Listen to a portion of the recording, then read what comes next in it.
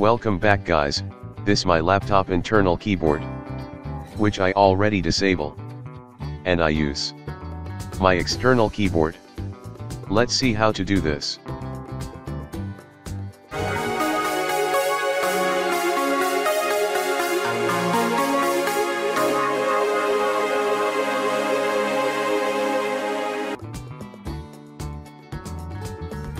Now right-click on Start icon and go to Device Manager.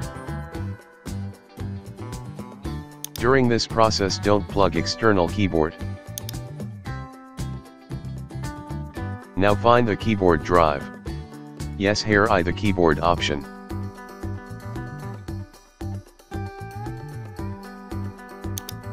Inside here two drive also available. One is hid keyboard device, and another is standard PS/2 keyboard. Now update the standard PS/2 keyboard drive.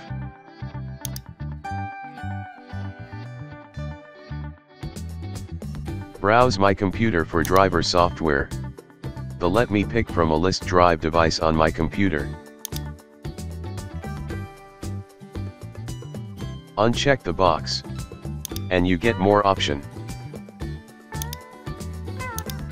Choose random one and change the drive soft.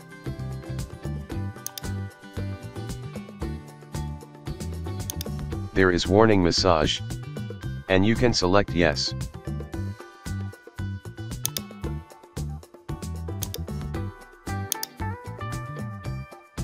Close the window.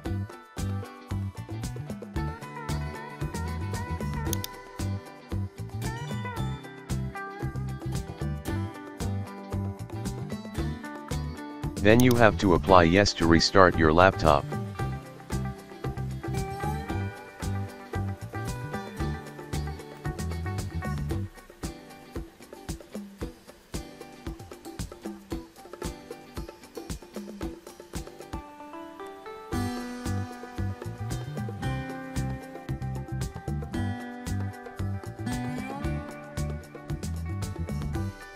And finally internal keyboard is disabled.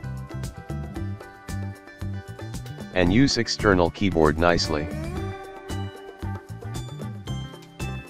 If you really like video, please subscribe.